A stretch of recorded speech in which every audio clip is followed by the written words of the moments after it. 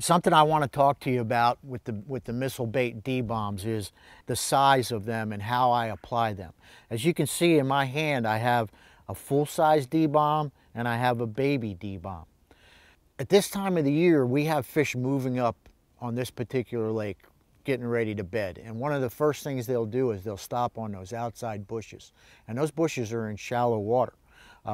If I use the approach of I'm going to put a big bait in there, quite often it's noisy. It creates a lot of disturbance and you're hitting the bush with it and it spooks the fish.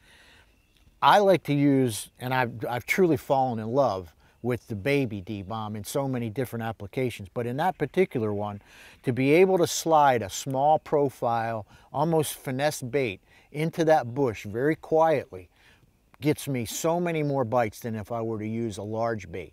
I can weight it however I have to weight it to get it through the cover.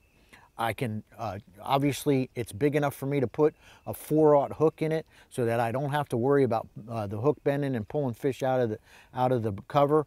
But it truly is a very silent, almost you know, completely silent a way to apply this bait and put the bait in front of fish where you're literally surprising them. And we know what it means to surprise a fish. You get that reaction bite to it. And so many times you slip that bait into a bush and suddenly, you know, he just wants to jerk the rod out of your hand, and that's because he's reacting to that bait just softly falling down in front of his face. He didn't hear it, it didn't disturb the brush, he never knew it was there until it was right in front of him. And that's really the way I want to present this bait.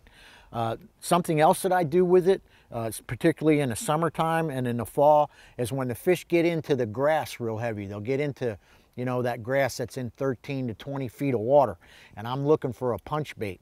This particular bait, it really has, as you can see, it has no side appendages and everything is in line so that it'll go through whatever cover. There's nothing to hang up on it. So many times you'll get a bait that has a lot of appendages sticking out from the side, and those appendages will actually impede that bait from going through the cover. With this particular one, it doesn't.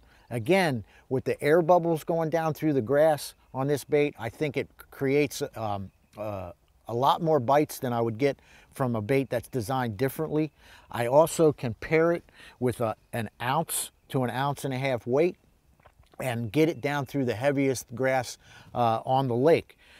That really played an important part for me last October in qualifying for the FLW Rayovac Championship. It took place on Lake Sam Rayburn. The second day of the tournament, it was dead flat calm, and I was forced, literally. I had been catching a lot of fish on frogs, on ribbit type frogs, but without any wind, those fish would not react to anything, and they actually buried up into the grass. Using this bait, I was able to punch that grass very easily and very quietly. It goes down through that grass, and I was able to catch enough fish on that day to qualify for the Rayovac Championship. So I really think if you take a look at the missile baits products today, especially the D-bombs, and for me, the baby D-bomb, I think you're going to catch a whole lot more fish this year, and you're really going to have a lot of fun with it. I just got done talking about the D-bomb and the baby D-bomb, baits that I have a lot of confidence in and baits that I'm really excited about. They're relatively new, but they're just phenomenal. I catch a lot of fish, a lot of big fish on this bait. So now I just want to show you how I use it.